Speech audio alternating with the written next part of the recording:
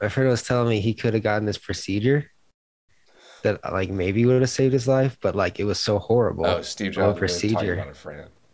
Oh no, nah. It was so horrible of a procedure. He was like, nah.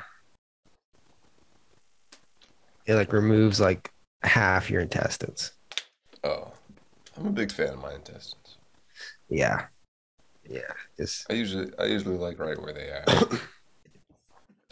They're good for digesting and whatever else they do. I think just digesting, it's right? crazy. Just a You ever bunch of. want to just like cut open your stomach and take a look at your intestines? I've never had that urge. No.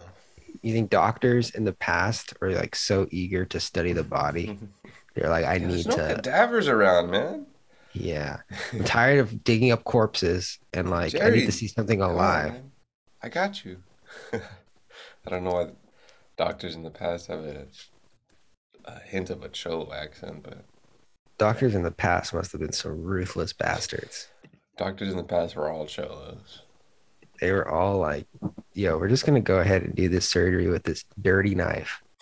And, and you'll Do you think survive they the knew that surgery, but too? the Do you think there's a percentage of old doctors who were like had just, supreme knowledge of biology even at the time, and they were like, there's no way that this is kosher. This is bad. This is definitely gonna kill people if I cut open this person. There's at I least don't five know. doctors in the past with the big old the witch doctors and the nose that knew I like, don't yeah, know this is what they were bad. thinking.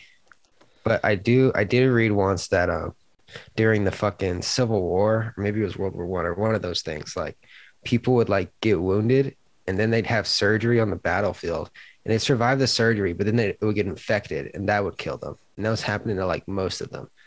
So Healthcare was worse than war.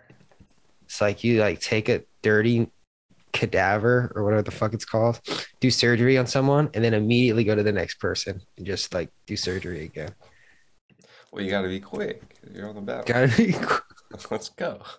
some maybe some dust gets in Like you there don't want to from like just like give it a quick little whip so a just little lick bit it of real the quick. blood comes off.